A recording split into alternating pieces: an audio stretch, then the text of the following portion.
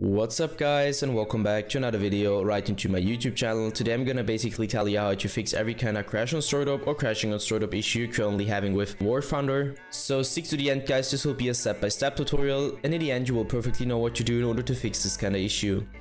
Before we start right into the video, I just want to let you guys know that I would really appreciate it if you would just leave a like, a comment or a subscription right into my YouTube channel. It would really help me out as a little YouTuber as I am. And especially subscribing would be such a big support for me guys. You would support my work here on YouTube a little bit, and I'm gonna really be thankful for that, and I'm gonna thank you for that. So anyways, I would just say let's get right started. So the first step I would recommend doing for everybody is gonna be to navigate to the very bottom of your screen, where you're gonna right click your taskbar and open up your task manager. Next step is going to be to navigate to the top left corner of your screen, clicking onto processes. And once you click processes, I want you to click one of those random processes. And once you clicked it, you're going to type in, using your keyboard, the name of your game. If nothing pops up, it's good for you. If something pops up, simply right click and hit end task. Once you're finished with that, I want you to enter task manager again.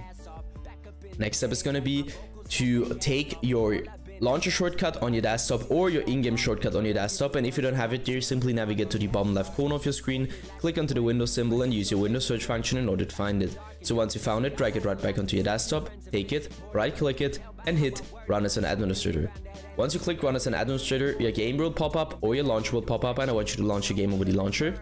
And if it crashes again, return back to your shortcut, right click it, go to the very bottom where it says properties, click into compatibility and simply copy my settings. So let's quickly run through it. Enable run this program in compatibility mode 4, select Windows 8, disable full screen optimizations, as well as enable run this program as an administrator, hit apply and OK.